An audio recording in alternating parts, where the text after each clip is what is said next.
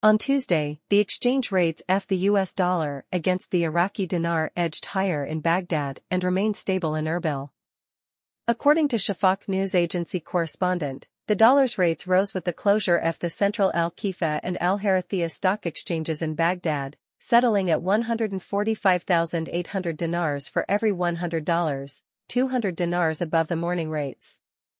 Our correspondent noted that prices at currency exchange stores in Baghdad remained stable, with the selling rate at 146,750 dinars for every $100, while the buying rate was 144,750 dinars. Erbil's selling price reached 145,600 dinars for every $100, and the buying price was 145,500.